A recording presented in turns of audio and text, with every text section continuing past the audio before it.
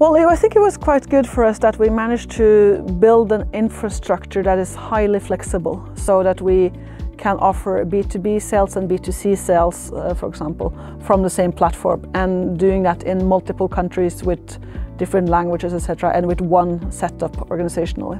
Because that was one of the major things that we needed to solve, was how to be agile, flexible, and building for scale. Because we keep on adding new brands into the family and adding new countries into the family. And then it was important to have a very stable stack that could just be, well, stable but flexible in a sense, where you can add more features on it. I actually talked to some of our digital team about this, and one of the things that we're actually quite proud of is the one that is least visible, but the way we handled price lists was very manual, very hard to work on here. And then a few years ago we realized, well, I think we can use the same stack as we built for e-commerce to build our price lists. And we have about 200 price lists when you take in all currencies and all languages.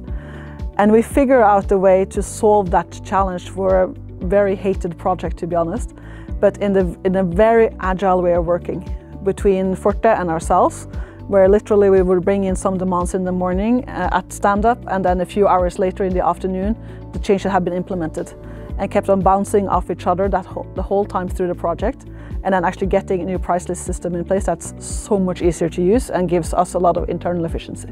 Digitalization is still one of our top 5 strategies for the company as a whole, and we still have a long way to go.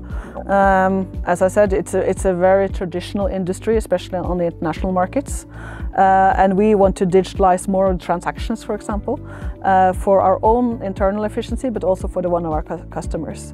And then we have quite an aggressive acquisition strategy, so implementing more products, more brands onto the same platform is vital for us.